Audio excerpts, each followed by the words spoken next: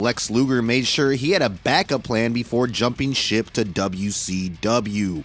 By 1995, he was already a well-established name, but never quite broke into the uppermost tier in WWE.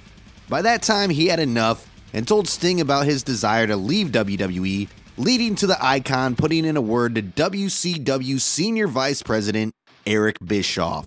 Bischoff actually had no intention of signing him and gave him a lowball offer of $150,000, knowing in his mind it would be turned down. To Bischoff's surprise, Luger agreed to the deal and quietly walked out of WWE after a house show before debuting on the first episode of Nitro one night later and shocking the world.